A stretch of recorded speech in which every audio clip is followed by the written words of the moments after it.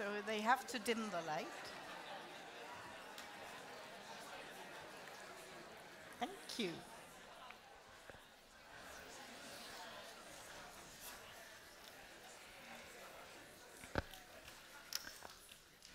So, finally here we are. Welcome all of you, IETM members and international guests, to the IETM Aarhus Plenary Meeting 2023, Living on the Edge. Yes, indeed, Charlotte.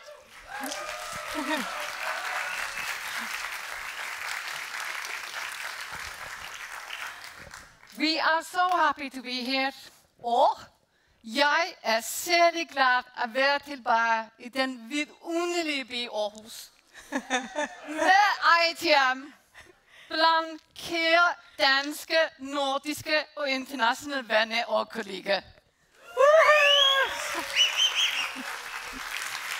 By the way, Alsa, did you know that there's a certain story to the lighthouse in the picture that we've been using for visual identity? No. No. It's the Rubjerg Knude lighthouse I present. The story of that lighthouse is that it was actually moved all in one piece back in 2019 by humans. Yes. They got together and joined all their skills to move the lighthouse 70 meters inland to avoid that coastal erosion would cause the lighthouse to fall into the sea.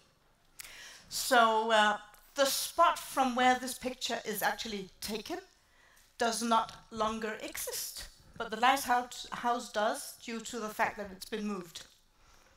Wow. Mm-hmm. What a story. Forces of climate.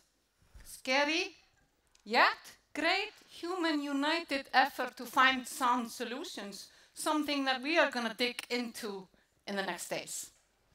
Indeed. For 4 days, in the company of more than 500 colleagues from 55 countries, you will all have the rare opportunity to discuss and digest the ethical and practical role of performing arts in the face of climate emergency. We've approached the meeting's topic with respect, carefully considering the context, the discussions surrounding it. We've made efforts to provide a platform for opposing perspectives and less mainstream worldviews. Throughout the meeting, you will also have the opportunity to meet artists and colleagues to discuss dilemmas from the high north, from the Arctic, a corner of the world that is rarely represented in contexts like this one. Indeed. And derived from the intentions of the IETM's very own 2020 strategy work, Rewiring the Network, this meeting's curated program aims to encourage and support locally rooted yet international conversations where we strive to understand and find the balances between the local realities and the global dynamics, and that we agree that no one, no person, no country, no region of this still beautiful earth we inhabit is the holder of the truth. Yet, together we can make a lasting contribution for our sector and for our common space. And on that note, I want to say, it has been an absolute pleasure for the whole IETM team to work together with the Aarhus team in creating this meeting. Thank you, Aarhus team. Thank you.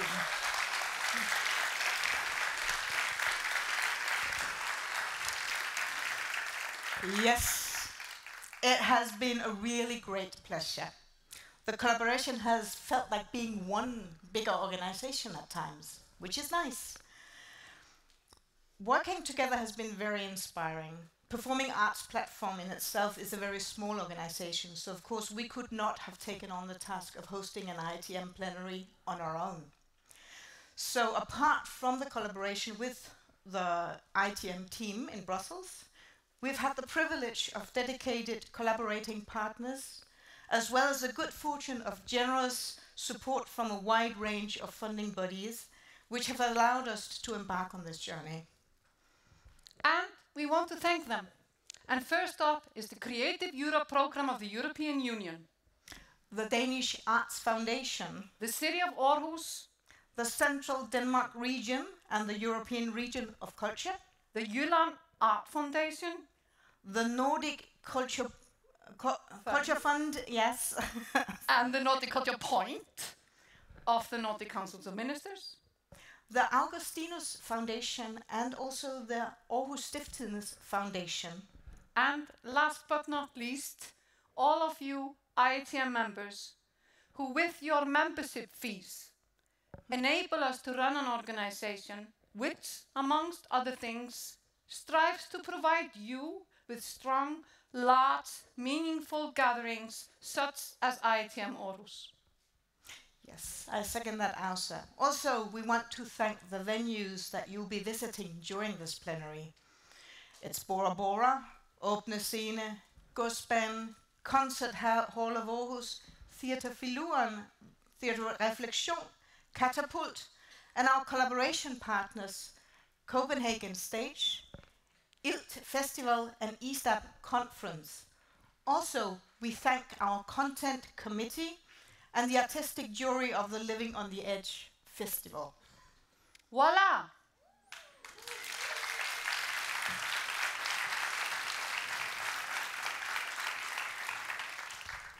And now Charlotte and I have the great pleasure to welcome our keynote speaker of today to the stage, the sociologist and writer Nikolai Schultz.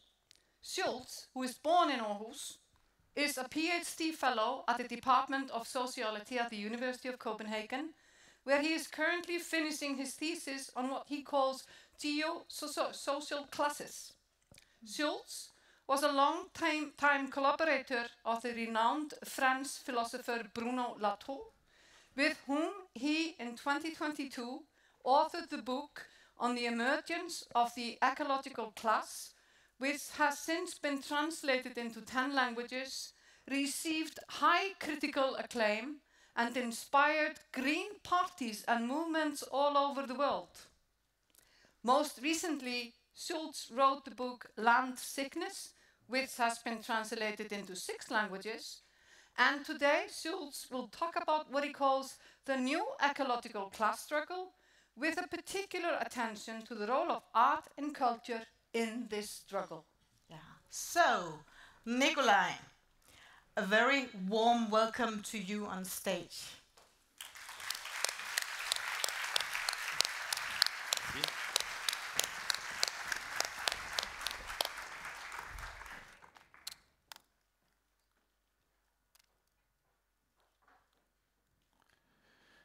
Thank you very much for your invitation here today at the IETM Plenary Meeting. Thank you for coming here. Thank you for the nice introduction. I am absolutely delighted to be back in my home city.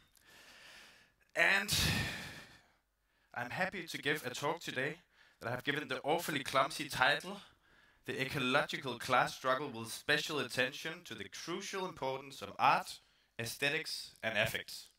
So you see I tried to charm you there, right? What I'm going to do today is that I'm going to speak about the short book that I wrote with Bruno Latour that rightly enough has been translated into a number of different languages now, that came out with the name, the title, On the Emergence of an Ecological Class, a memo. And the circumstances for doing so are, I do admit, still a little bit special. For it is not more than half a year ago since Bruno passed away, just before the book was published in English. And of course, Bruno was not only a colleague of mine, he was also a close friend. So indeed, that does make it a little bit special to talk about our work in common. But at the same time, it also makes me proud to be able to stand here in front of you and speak of it in the memory not only of an incredibly smart guy, but also a warm, generous, curious, and funny human being who I'm sure would have been very proud to see how our arguments, our book, has not only been spreading through academic institutions, public debate and so on, but also, and very importantly, through cultural networks like yours, networks that Bruno, if any, certainly knew had an essential role in what he called the composition of a common habitable world. So today what I wish to do, in Bruno's memory, is that I wish to introduce you to 3 main points from the book, 3 points that I believe gives a good introduction to the book in general, and for the same reason the argument or the talk here today will be divided into 3 parts. Number 2 will be a little bit more technical, where the 3rd part will touch more on what I consider that many of you people here are working in, namely the field of culture, art, aesthetics, and the creation of affects. So, preceding the first point, I wish to say a few introductory words about the book. So, based on a long collaboration of what they spoke about before, between me and Bruno on what's called geosocial classes, basically the idea that the question of class is changing shape in a time of global climate change, then me and Bruno wrote this book over a couple of months in the spring-summer 2021 in light of the upcoming French election. What puzzled us, what we were breaking our minds down through, was this intuition that we can say ecology is everywhere and ecology is nowhere. On the one hand, ecology is everywhere. Every day we are bombarded with news, signs, alarms of an Earth system that is reacting to how we are inhabiting the Earth, basically. And at least in the European, but also other places, public sphere, the question of the climate, the question of nature, the question of ecology has already manifested itself not only as one, but as the political question. So ecology is everywhere.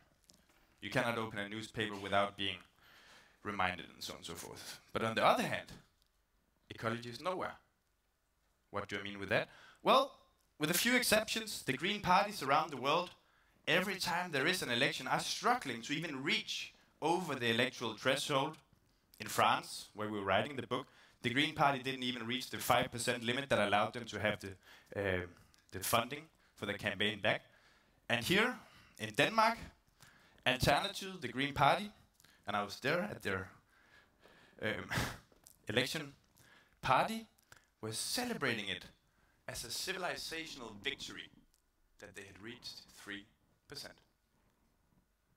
So where does this misalignment, this asymmetry, this gap between the catastrophe unfolding itself in front of our eyes, the attention we pay to it, and the lack of political affects come from? That is the question we address in the book by intending to first diagnose these political affectual, we can call it stagnations, and by trying to indicate potential pathways towards a strong ecological movement, a solid political ecology, in the hope that it will be able to compete on equal footings with the old ideologies that continue to define the political landscape, even if the question of ecology has become, let's say, the main question of ecology, of politics, sorry. So, this is what we investigate in the book, and as mentioned, I wish to do today, what I wish to do is to give you 3 points from the book, 3 main arguments. I do not have a PowerPoint. It's the same thing when you do this or a similar presentation to architects. You realize halfway through that, oh my God, I have to have a PowerPoint because they like images, but you realize, no, it's the worst thing you can do in front of people in the arts is to give pictures to it. So I decided that you are left alone with me and my articulation, but if I had had a PowerPoint, it would have said point 1, nature does not unite, nature divides. Again, the IPCC alarm bells have been ringing for a long time. Every year outside right now in Denmark, it's not been raining for a long time. The climate disaster is coming nearer, proximity, intensity, and scale. So why are we not acting? Well, probably because nobody really knows who this we is. For way too long, we started arguing, political ecology has tripped over its own feet. It's been stumbling, so to say, by formulating and representing its own political project in terms of universality, you can say. It was presented as a common project that would unite us all. We all know the story because it's been the same every time an ecologist has opened his mouth or her mouth the last 50 years. Gathered under the flag of Mother Nature, it was imagined we would all marched together united as soon as a disaster was known or got close enough. Ecology, then, was the arbiter. It was the, let's say, the judge that was supposed to end social conflicts and political conflicts and finally rally us around a common political project. But ecology is not a peace treaty. It's a battle cry. We see this everywhere, in Europe, beyond, of course, from the activists in Germany fighting against the expansion of a coal mine, through the fight against the expansion of the industrial port here in Aarhus, where we are today, through Fridays for Future, to the indigenous people fighting for their territory. The lesson is the same. These questions of nature, they don't unite us. They divide us. But, drum roll. Ellie, your performance, right? This is enough. This is not the Achilles heel of ecology. On the contrary, we argue, this is the unfulfilled potential of political ecology and the Green parties. Why? Well, because the social history has shown us repetitively, social conflicts, conflict narratives, have a far bigger potential for generating political effects and political mobilizations than peace projects have. I'm sorry to say it, but peace and harmony make people yawn. Conflicts make people ready to fight. So the problem is not conflict as such. The problem is rather that political ecology has not managed to articulate, embrace, define, and represent these conflicts, and that it's not managed to connect them into a, let's say, unified narrative that can mobilize people for political action. So this is our first point. For political ecology to gain a strong ideological consistency, force, autonomy, it has to identify, accept, embrace, define, and represent its political project in terms of conflict. Because it can exactly help to define a we, a them, and not least a direction of history. The question is, what narrative? Point number 2 on my imaginary PowerPoint. A new class struggle against production for habitability. Now, historically, one concept, one narrative, one notion, one idea has been exquisitely impressive in gathering political affects, mobilizing people politically. Class and class struggle. Class theory over the past centuries provided a more or less accurate compass that allowed people to understand the fundamental lines of conflict in society, where they were positioned in this landscape, and again, what the direction of history was. Now, the first thing to remember about class is that class is never one thing. It's not been, let's say, chiseled in stone. Its meaning has changed many times throughout history. Generation after generation of social scientists have continuously reworked the notion as societies change shape. The, let's say, complexity of the social structure changed, and so did the social struggles and injustices. So in a way, we can understand the history of the notion of class as a history of betrayal. But at the same time, you can also understand, I would say you have to understand, the history of the concept of class as a history of loyalty. Why?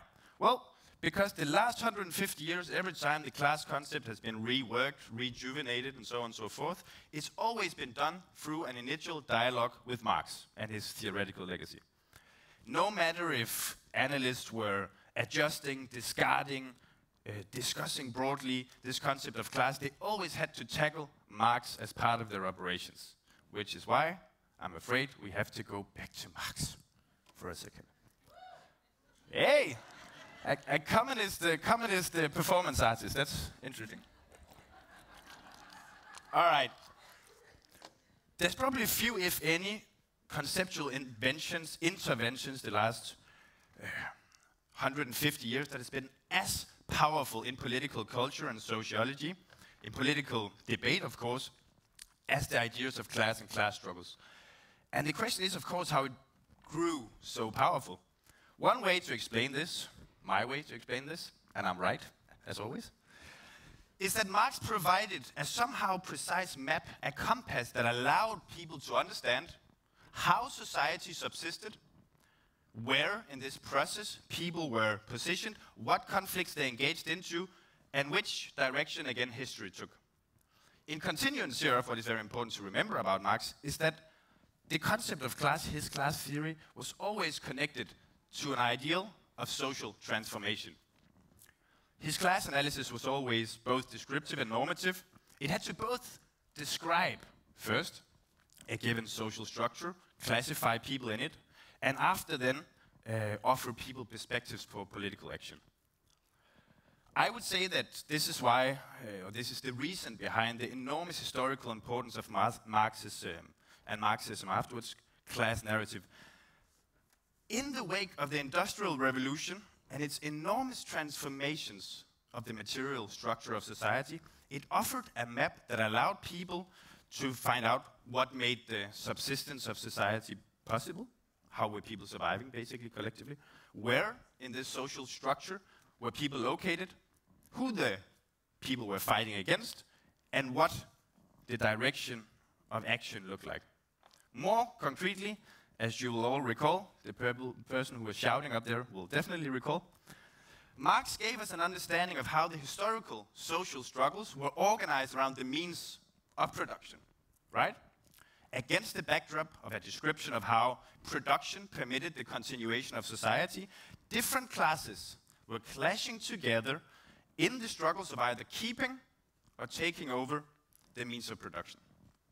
So again, and I know that I'm repeating, but it's important, Marx's socialism was fully focused on the forces and relations of production.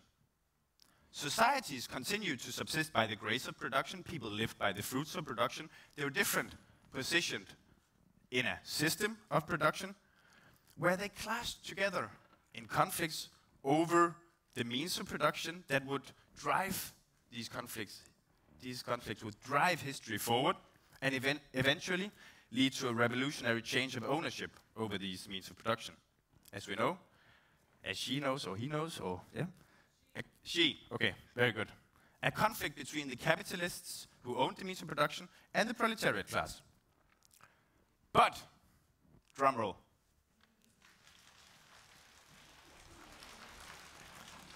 By only thinking in terms of production, one can today not answer the question of how societies continue to subsist, how class interests change shape, or how the conflicts are unfolding.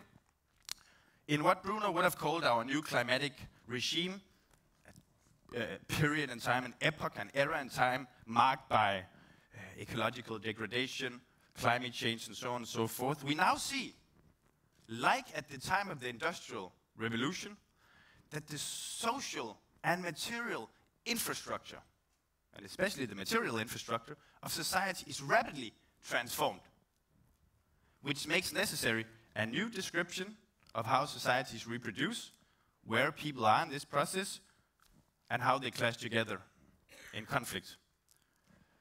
Because history is a strange thing that dances oddly, and it has certainly taken a turn today that not a lot of people would have expected. The ecological sciences expected it 50 years ago. They've been warning us about it, but we have not made it into political action. And what is this insight? Well, the insight is that the continuation, the subsistence, the reproduction of society is today no longer simply secured by production, but by a long list of other earthly entities and processes that allows societies to be habitable. And what is even more peculiar is that production is exactly what has proven to destabilize the planet's conditions of habitability and thus the subsistence of societies. The decisive difference here is that societies can no longer be understood as surviving because of production. You can even say they are surviving despite production.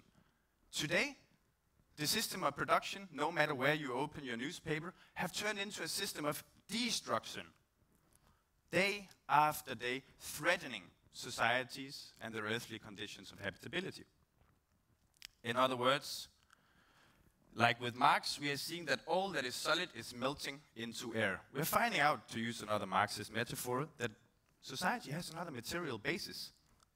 so to say, that allows the continuation of human survival.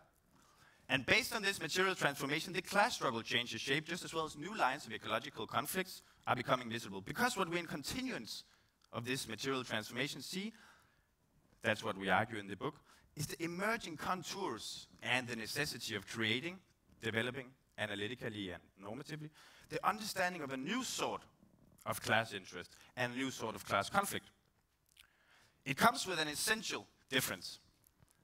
This is not just a class struggle to take over the means of production, or for that matter, as we know here in Scandinavian cultures or contexts, to find a more just distribution of the fruits of production. Instead, what we mean to see the first possible sketches of is an ecological class consisting of those who are fighting against the very practices of production, against the system of production and its horizons, and whose collective interests who are gathered around, you can say,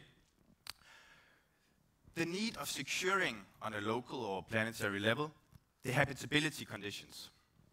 So, while the old class struggle of the 19th, 20th century was organized around the production forces, then the new ecological class struggle is today organized around the protection, the securing, the maintenance of the planet's conditions of habitability. A struggle between those who wish to limit these practices and those who wish to expand them despite the destructive consequences that we see everywhere is happening.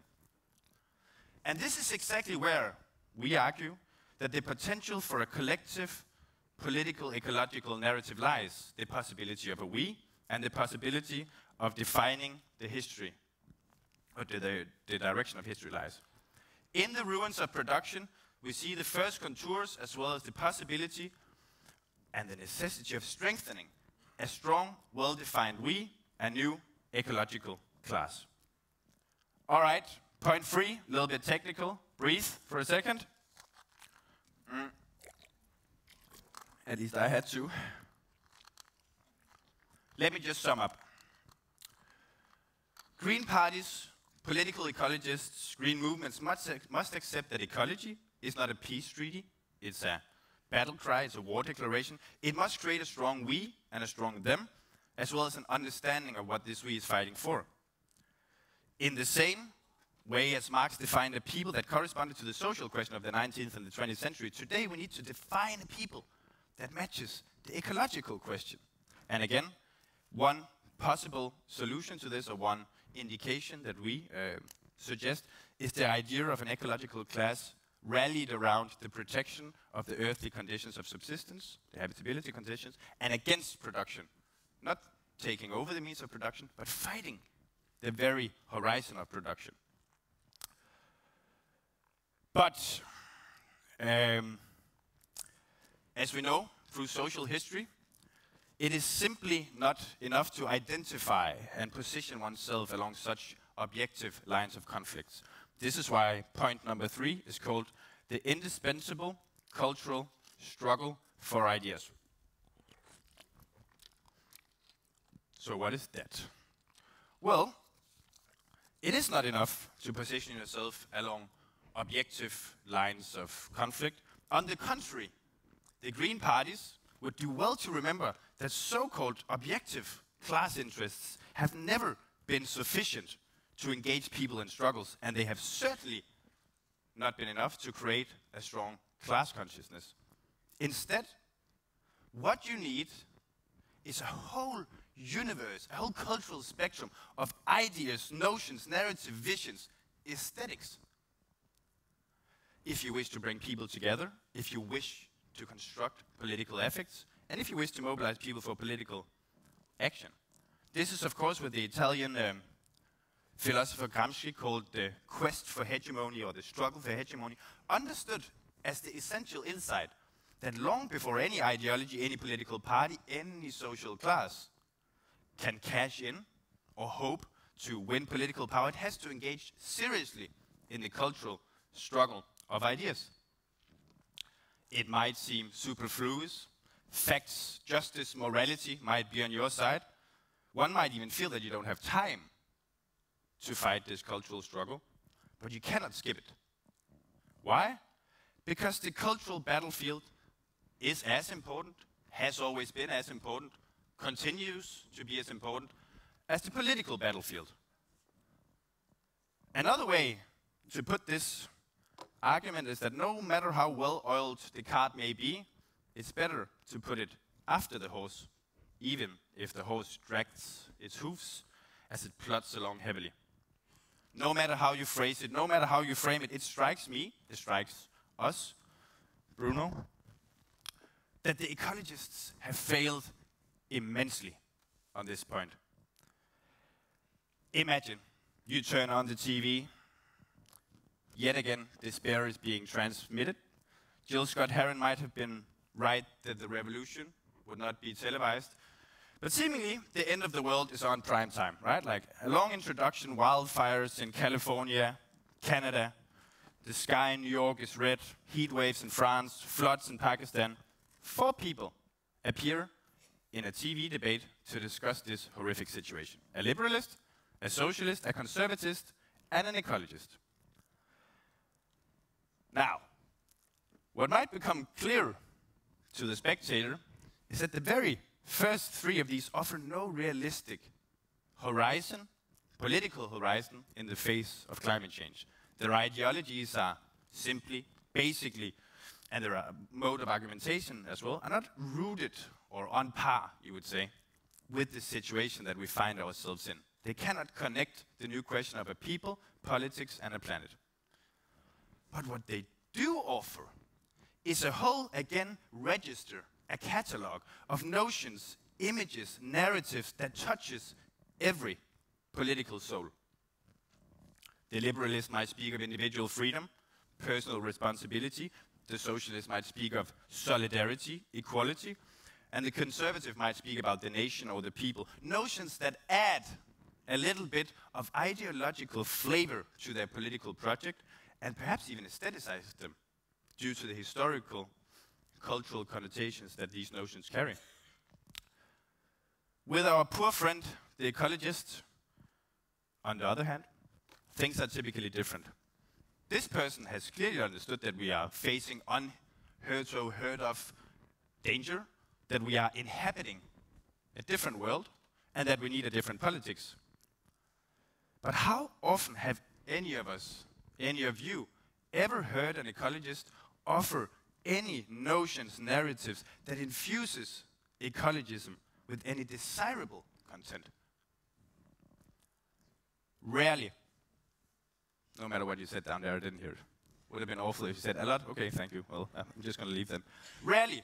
Because when they appear on TV, they typically seem panicky about the state of event, moralistic about people's lack of actions, resulting in an awfully boring cocktail of have to and should do. Tasteless enough to make even the most sympathetic soul yawn. This appears to me to be another reason for the lack of ethics associated with political ecology today. Why? Because necessity is dull, and because panic is tiresome. And because voting has to do with having a choice, that is, choosing something. And I have asked the question elsewhere, who would ever choose to vote for a party that you have to vote for the planet not to die, or that you should vote for moral reasons? Almost nobody, and understandably so. So, to sum up, another reason that political ecology has not managed to win the political struggle is because they have largely neglected this cultural struggle.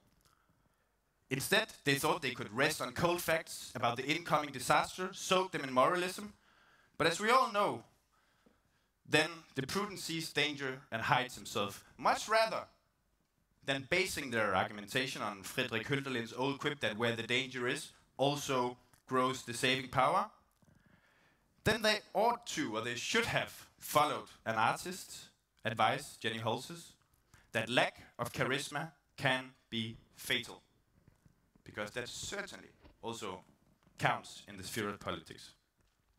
Again, as indicated, The concrete antidote to the deficit of affect would be to take seriously the necessity of constructing from scratch a whole cultural archive of ecological ideas, images, aesthetics, visions, pictures that imbue political ecology with positive and desirable connotations. Only with such a register at hand can ecology create enthusiasm, and only with such can people begin mirroring themselves in ecology. Only then can political ecology create a strong we, only then can ecology begin to compete on equal terms with the old ideologies. And what I hope is clear here by now is, of course, that a crucial alliance for ecologists are the artistic domains. Poets, filmmakers, writers, musicians, sculptors, painters, performers. All their work, all your work, is necessary if we are to build affects, affiliations, and attitudes that creates or corresponds to the situation we find ourselves in. Imagine what a painter like Frida Kahlo did for communism, what a writer like Jack Kerouac did for liberalism, what a filmmaker like Jean-Luc Godard did for socialism. Imagine what you people could do for ecology. To echo Ursula Le Guin, we need both the curiosity of science and the risk of aesthetics. And for good reasons, as you know, because since etymologically, aesthetics means to render something sensible. And a crisis of sensibility is definitely what we're finding ourselves in. So, to sum up today's lecture, 3 points from the book that the Green parties, the ecologists, should take note of if political ecology wants to be taken seriously. 1, it must accept that these issues give rise to conflicts. 2nd, from this it must create a strong we. 3rdly, the struggle must necessarily also be cultural. And what I hope that the 3rd point clarifies is that perhaps more than any other people, the artistic domains thus have a responsibility to create a response ability, as Donna Haraway puts it.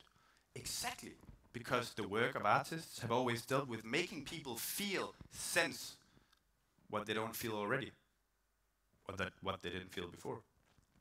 So, my final battle cry, called out here today to mark the opening of IETM's 2023 plenary meeting. For the Green Party, the climate activists, to join forces with those artistic domains that knows how to touch people. And for this, for you, your artistic army, your captains and colonels, to come to the aid of ecologists and their desperate efforts by offering what you have always offered, a redistribution of affects and sensibilities. Safeguarding the planet's conditions of habitability might depend on it. Thank you very much.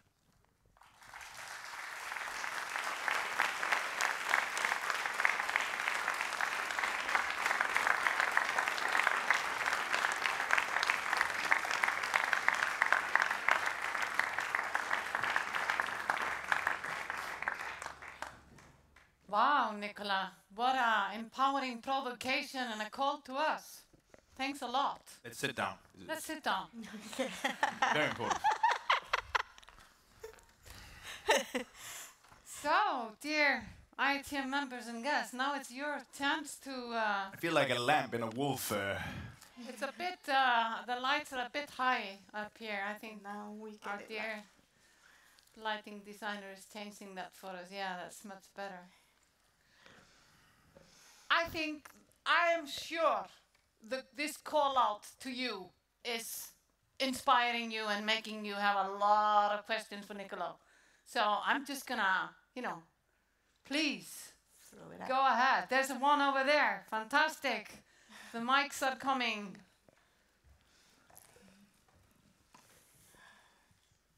Thank you very much for a thought-provoking talk. I wonder if one might also say that there are a lot of affects, the rise of all these names these days, climate anxiety, ecological grief, so on and so on. So it's not that these existing narratives about what is happening in the climate catastrophe are boring, but perhaps they're provoking feelings that are hard to be with, to process. And I think that arts could also have a role there. But I was also wondering about this notion of conflict, and then how you spoke about that from the conflict one could move to a we. And I wonder if this we is possible, thinking about inequalities that are linked to how, different people and places are affected differently. So I was hoping you could maybe elaborate a little bit on this possibility of a we. Well, I'll start with the last part of it. Of course, that's the argument always, but we can't ecologize society because people in India want to have a refrigerator and so on and so forth, or the poor people in society are not the people who wants to fight this middle class struggle and so on. But historically, the first people who's been crushed under production has been the workers. They are the first people, the lower class, let's say classical, in an economical sense, are the first people to feel, we know that statistically, the bad air, the bad water, and of course also the rising seas if you're living in a given city that is facing stuff like that. But of course you're completely right that you have to create a language that can make these people mirror themselves in this, right? And I do strongly believe, and that leads me to your second question, that that is a question of ethics. Now, you're right about the fact that there are ethics, but those are sad, sad passions. Passions that we have not, ethics that we have not, attitudes that we have not mobilized into a political thing. Of course, we are all feeling what I would call land sickness in a certain way. We're always feeling a sort of human, let's say, transformation, knowing that you are on a football we call planet Earth that is being moved and being destroyed because of your own actions. But how do we make those ethics, those inertias, those climate anxieties, and so on and so forth, something that make political impact? And here I strongly believe that we have to create attractive, desirable, inspiring, and I would even say narratives that can make people create a we. But you're very right about the. I would say that today we're living in a very strange time where we are completely feeling it and completely not feeling it. The psychoanalysis would say that the non-feeling is a feeling as well. Think about it. And now I'm not only speaking politically or sociologically, but existentially. The way that we open the newspaper and see the dire conditions of the situation compared to how we go on with business as usual is nauseating. It's scary. Somebody like Sartre, who could not have imagined anything about climate change, would say that we're all living in mauvais foi, bad faith. We're not facing it. So there are ethics, but the ethics is an unfacing.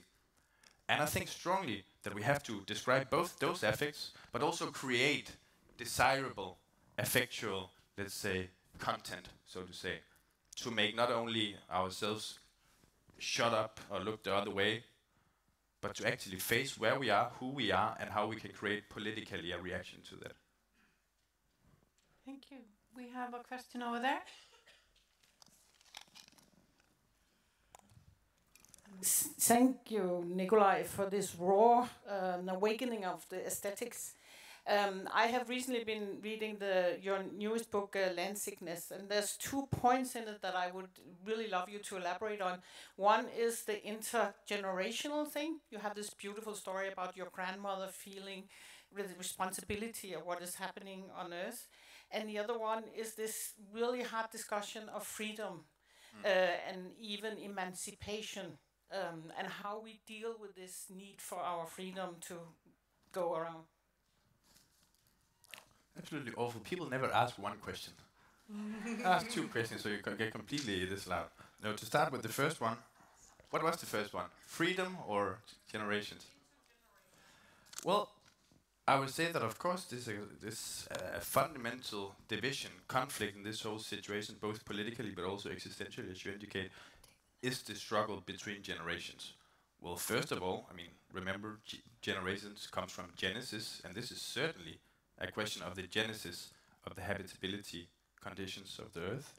And of course, because a very legit way, I would say, of describing the climate situation that we're facing today is through the colonization of time.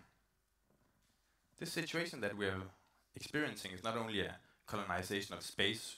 Long story short, we, the Westerners, has been living off other people's territories, and right now, let's say the destructive consequences of that is falling down in their heads first. But it's also a colonization of time, well, in the sense that certain generations have been living off other people's times. My grandmother, she lived in the future, but off the present, which is today becoming visible for everybody, because people are seeing that not only my kids' generation, but future generations more generally, will see their earthly conditions of subsistence seriously threatened because of what happened before.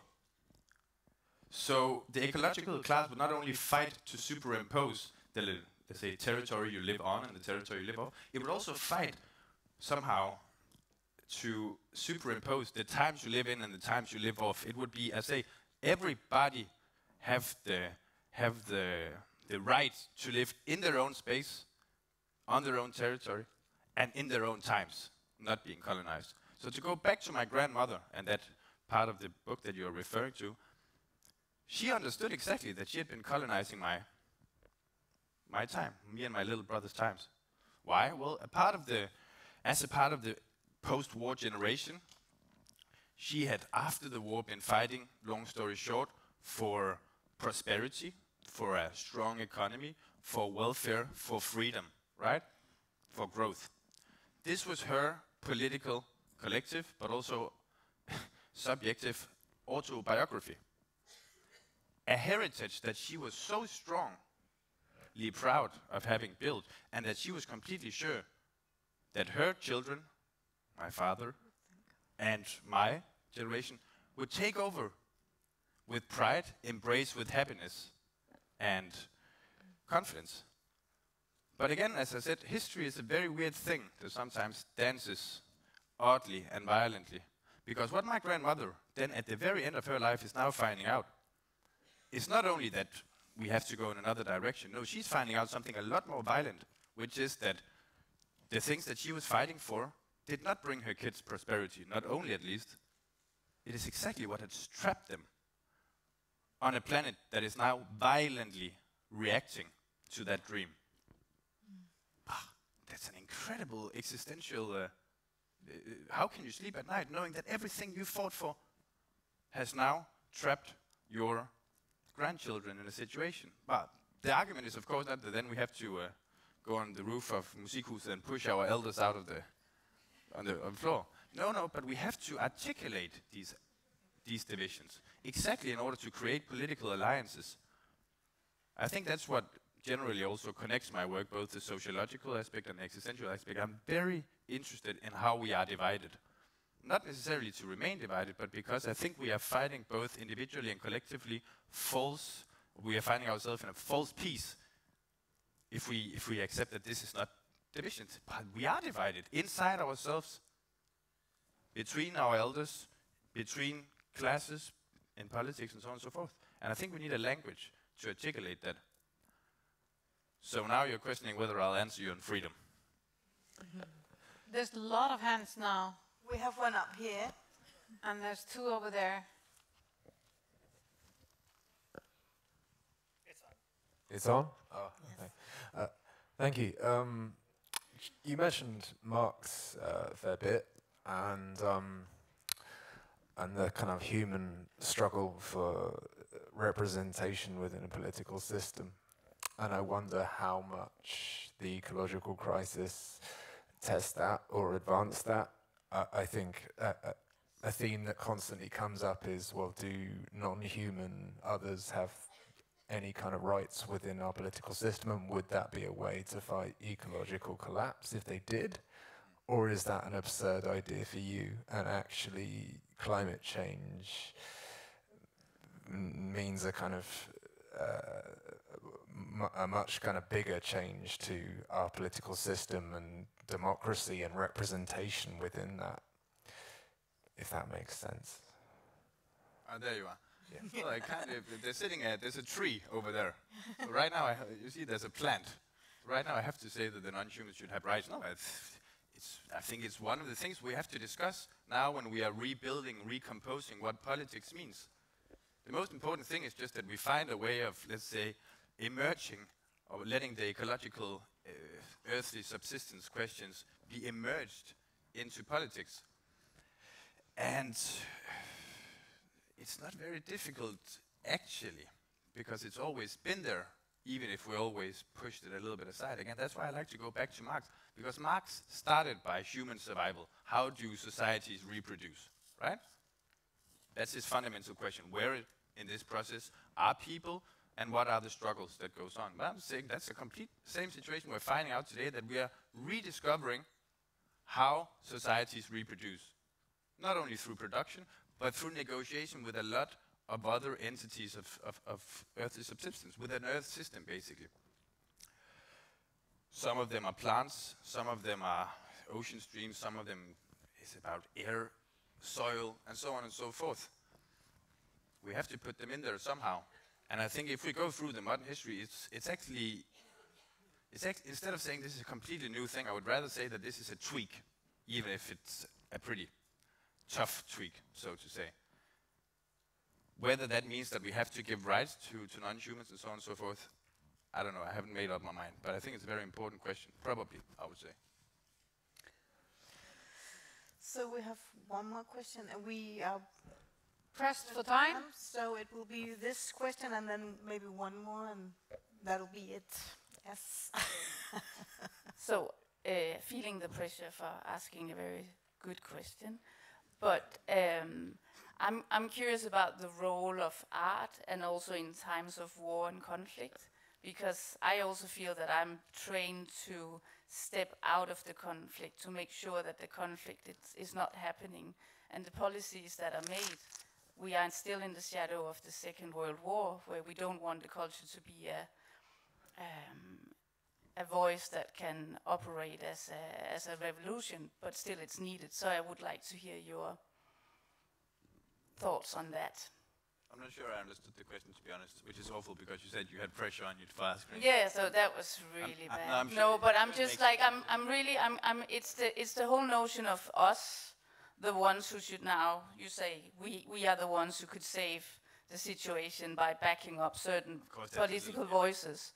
But I'm just curious in terms of what you think about that, if the consequence of that is war, or the consequence of that is, yes, we have to push our older generation out over that cliff. You know, there are consequences. It's about privilege. So I just want to hear more about that. Yeah, okay. Well, I think you need art to, I'm not an artist, I know absolutely nothing about art, which is very free, whatever I say then, right? But I'm just saying that we need, as has been indicated through the other questions, to somehow aestheticize this, to somehow effectualize it. How do you do that without turning it into war? I would say, why would you not turn it into a war? It is a war. That's the whole point. That you are already seeing your territories being attacked by big production machines and so on and so forth, by capitalism, by people who are taking away your conditions of habitability. I know people are very afraid about this word of war, but at least then you listen. And it is already a declared war. It's a false peace situation we're sitting in. If you open up your newspaper, what do you see? You're seeing the rich people buying bunkers in New Zealand and flying to Mars. War has already been declared. It's about defining this war, positioning yourself in it, and I think for that, to create, after that objective analysis has been done and so on and so forth, then I think you need art to make people affected by it.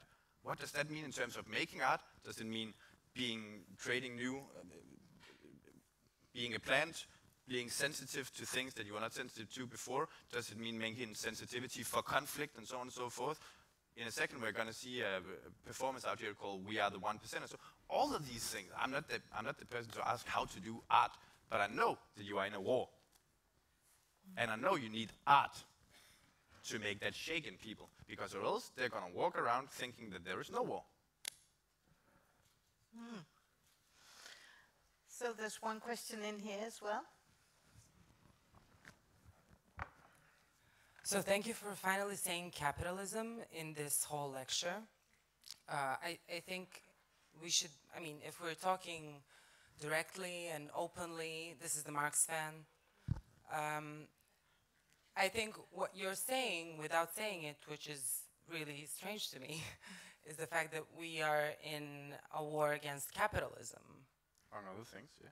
Because, I mean, if there were a functional socialism today, it wouldn't have been an extracting, colonizing politics.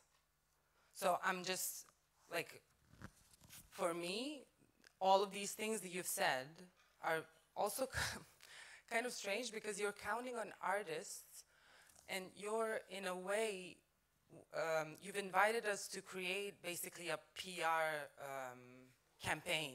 Exactly. For ecologists. What I'm here to do. Which also, no. Yes, it is. I mean, you're not here to accept it, sure maybe, but I'm here to do it. Yes, and thank you for that. It was a lovely, lovely lecture. But what I'm saying is, artists are workers. I mean, we are talking about using our means of production and taking them. Like, there was a 2-month period where there were no planes flying over the world. Like, we can go on a general strike. I mean, because that's basically what we're saying. We're saying, let's stop working, because we are also workers. We shouldn't be the ones that anyone counts on to lead the revolution. No revolution was ever led by an artist. It was always led by the workers. It was fueled by it. I mean, and many other things, you would agree. But I think that what we need to do is kind of not be the spokespeople for climate activists or anything like that. But I think what we should do is just demonstrate this urgency that we all feel, this enormous apathy and depression in the wake of something that's going to basically destroy the world. So I kind of feel that we're still talking about a socialism, not a democratic socialism. So not a democratic socialism, but a socialism that has to be revolutionary. I think you're saying two different things. It's actually questioning about the question of art, which is completely fair, but I agree very much on your last point, that it is up to you to simply demonstrate this urgency. That's the only thing I'm saying. I'm not saying that you should strike. That would be completely silly. Why would you do that? I mean, the question of capitalism, of course, is at the very heart of this, but I'm just saying that it's even deeper, that it's not only capitalism, it's production itself. Again, if you read through the history of socialism, socialism was a productivist horizon of society. That's the only one thing that both the socialists, the communists, and the liberalists were agreeing on, that the horizon of society was production. Then we can speak about reinventing socialism. Yeah, we can call it that if you prefer, but I'm just saying it cannot just be a revolutionary change over the means of production. I'm seeing socialism as of course I'm a socialist, completely, but it has to redefine itself as being against production. I'm not saying there's a problem with the word capitalism, but the fact is just that we've been saying let's overthrow capitalism for 150 years, right? How did that go? Capitalism for me is a notion, or let's say the revolutionary Marxist critique I don't think, first of all, vis-a-vis what I just said before, that it completely captures the situation. And secondly, I'm afraid that it doesn't affect people. I'm afraid that that notion we have become unsensible to. Maybe you, with your art, if you don't strike, can make people sensitive to it again. That would be a first step. Thank you very much, Nikolai.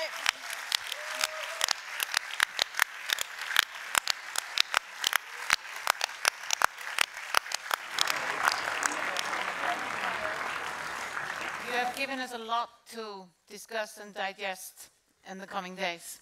Thanks so much.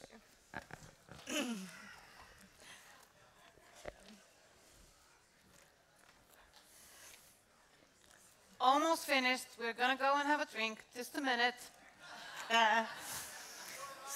So, thank you all, and thank you for your questions. Something to think about, to discuss and digest. We will soon leave this room for some lovely drinks and a little something to eat, and a welcome by the cultural mayor of Aarhus. But before we do so, just a few reminders. Yes.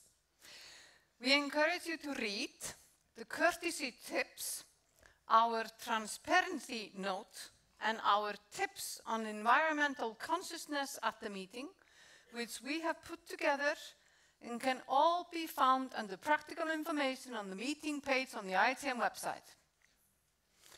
We have all been learning important codes of conduct in the last years, and some of us are still learning.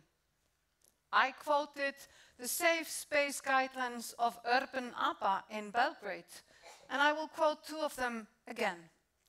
Let's respect the physical, mental, and emotional boundaries of others as well as our own.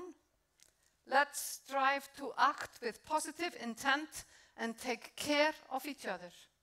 And again, my new favorite, no one is the holder of the truth. Yes, Elsa. I like that one too.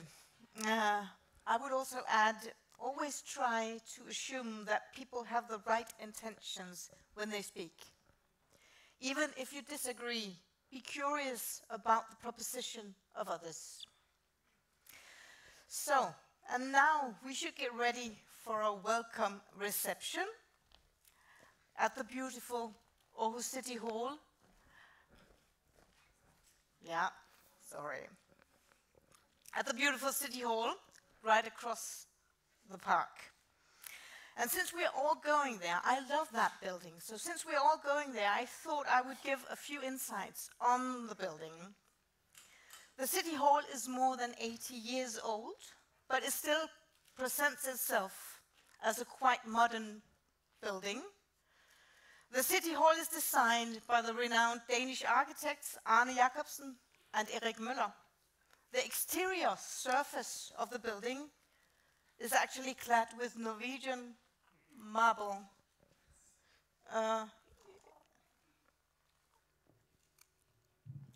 Okay. So.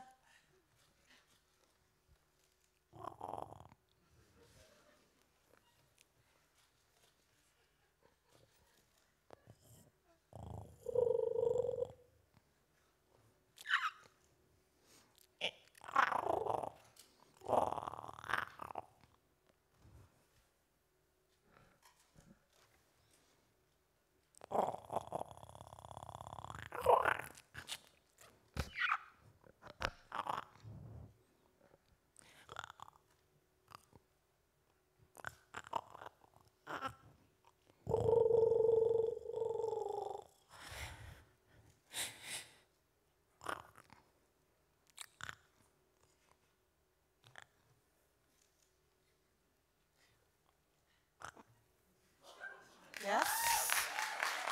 Okay. Thank you so much for sharing.